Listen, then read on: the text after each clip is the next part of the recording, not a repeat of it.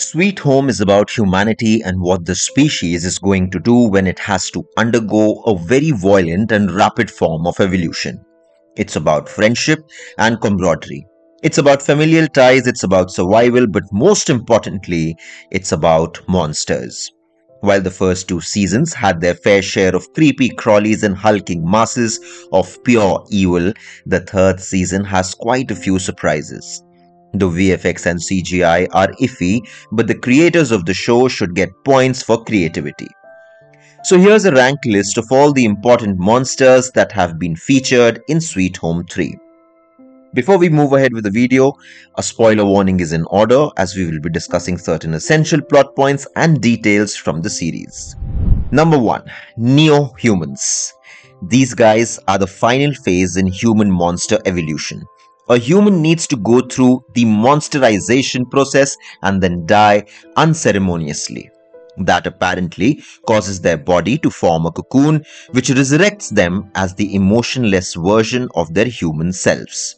They are essentially immortal because every time they die, they can create a cocoon and resurrect themselves. They have a hive mind. As evident from Lee Eung-bok's actions, Neohumans are incredibly strong and fast. They can learn from the memories of their older selves. The only way to kill them is when they are in the cocoon. Other than that, you can't burn them, stab them or punch them, and they'll just keep coming back as new as ever. Even though the stoic aspect of these monsters can seem like an issue, I think that the Neohumans are the coolest monsters in this franchise. Number 2 on our list is Seo Yi-su. It is a special kind of monster-human hybrid. She is Seo Yi-kyung and Nam Sang-won's daughter.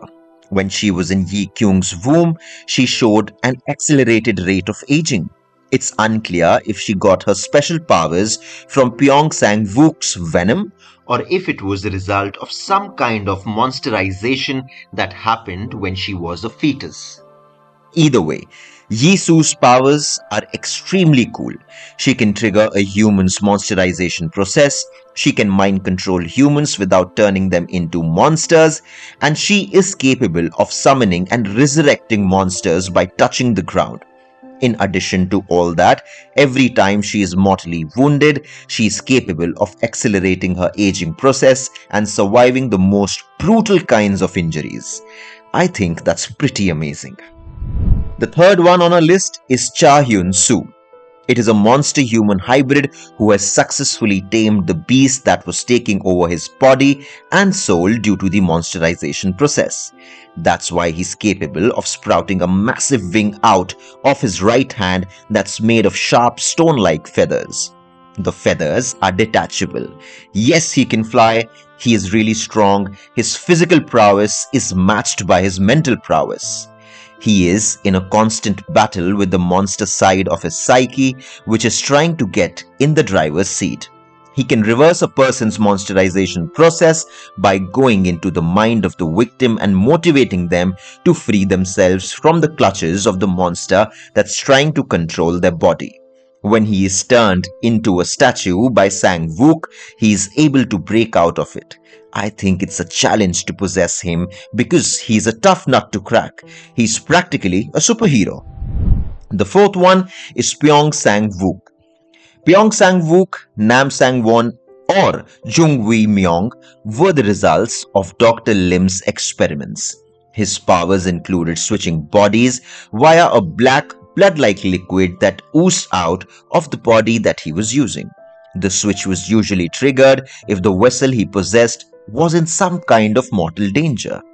He could shoot tentacles out of his hand, and he was capable of infecting the womb of his wife, who had a monsterized kid in her belly, so that he could manipulate the child when she came of age. He turned Hyun-su into a statue, so that definitely was one of his powers.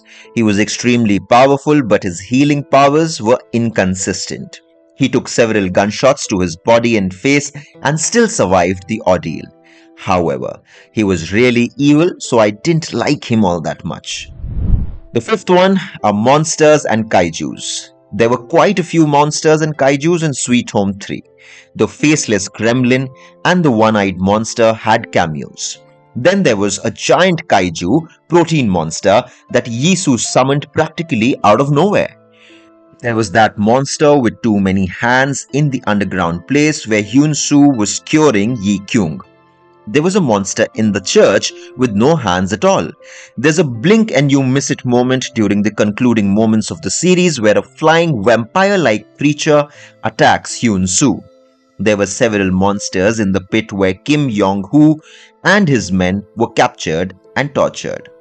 Those were some of the memorable ones. I'm sure there were more, but these were the ones that stuck out the most. The sixth one is Ja-yeong. Ja-yeong was created with the help of Sang-won's blood. She had the capability to shoot tentacles out of her back.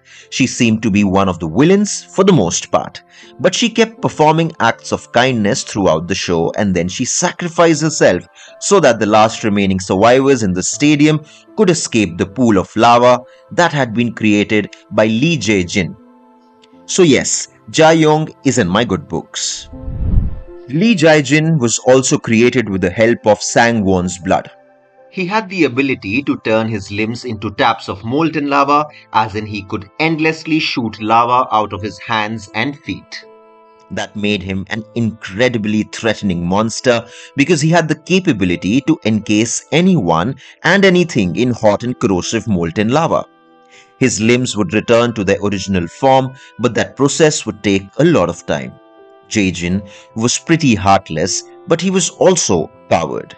That's why he tried to escape from the stadium by pretending to be a human. When he failed, he created the aforementioned pool of lava. He wasn't invincible, and he could be injured with punches.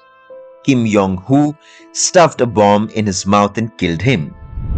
The eighth one is In-hwan. In-hwan bravely spent his time in the stadium trying not to become a monster. But once the villainous part of his psyche took over his body, he tried to kill everyone who was in the corridor with him by setting off a bomb. That's when something strange happened. Instead of engulfing the whole corridor in flames, he turned into a wall of ice and he was encased in it. It seemed like the survivors who were trapped in the corridor would die, but when one of them approached the wall, the snow block version of Tak allowed them to pass. When Jae-jin tried to get through, he didn't let him pass. And that's the last that we saw of In-hwan, a block of ice in a corridor. Much like Jae-jin and Jae-yong, Chi-seong was a special infectee and he had the ability to cover his body and limbs in rock. He was impaled by Sang-won and then tossed into the campfire. He didn't survive. I guess he was the most useless monster after Yeong-su.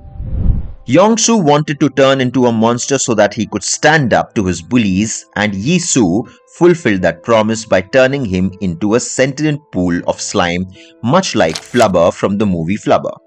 I don't know if it was accidental or if it was intentional, but it was hilarious that Yeong-su was the most useless monster of all time. Well, thankfully, he somehow turned back into his human form. Maybe Hyun-su reversed his monsterization process. So, everybody please thank Hyun-su. Anyway, what you have read is just a list of all the monsters that I noticed in Sweet Home 3 and wanted to talk about. If there are any creatures in the third season of the show that you think deserve a shout out, please feel free to tell us in the comment section below. Thank you for watching this video. Do share your thoughts in the comment section about your experience of watching Sweet Home 3. Hit the like button and subscribe to our channel to get your weekly dose of cinema and series. See you at the next one, and for the time being, goodbye and take care.